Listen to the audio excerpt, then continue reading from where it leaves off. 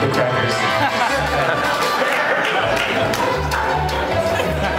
There's chewing gum, there's like, each one has a different function. You don't see them really yet. And the whole point of the game is you've got to,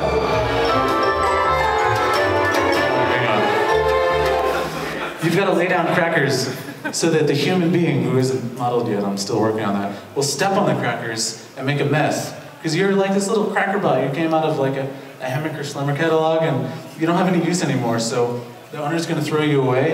And you wanna get thrown away? You're a freaking beautiful little Crackerbot. So you have to prove your worth by laying crackers down to remind him that you exist. And he steps on the crackers and then freaks out and runs to the Roomba release panel.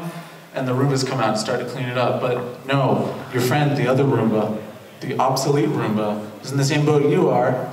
He doesn't want to be thrown away, so he comes out and cleans the cracker before the evil Roombas can get to it. And then the human is like, whoa, you did a great job, vacuum, and pets him, and he goes beep, beep, beep, beep, beep, spins around. So that's the, it's basically Metal Gear Solid versus meets Pac-Man.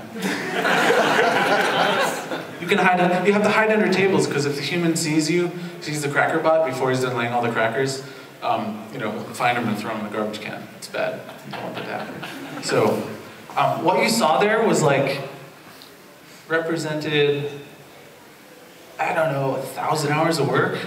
Probably 10 hours of work for like somebody who's good at what they do, but I made it. I like made a pathfinding system, and I made like an entity class that I can then extend to like the Crackerbot and the Roombas and the humans and stuff.